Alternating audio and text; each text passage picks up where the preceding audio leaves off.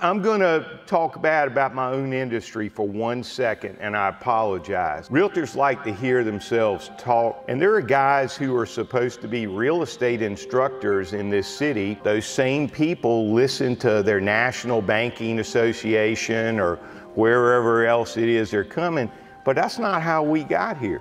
How we got here was trusting each other. Every one of y'all, if y'all don't have a personal relationship with your construction lenders, you got a problem. Real estate is local, guys.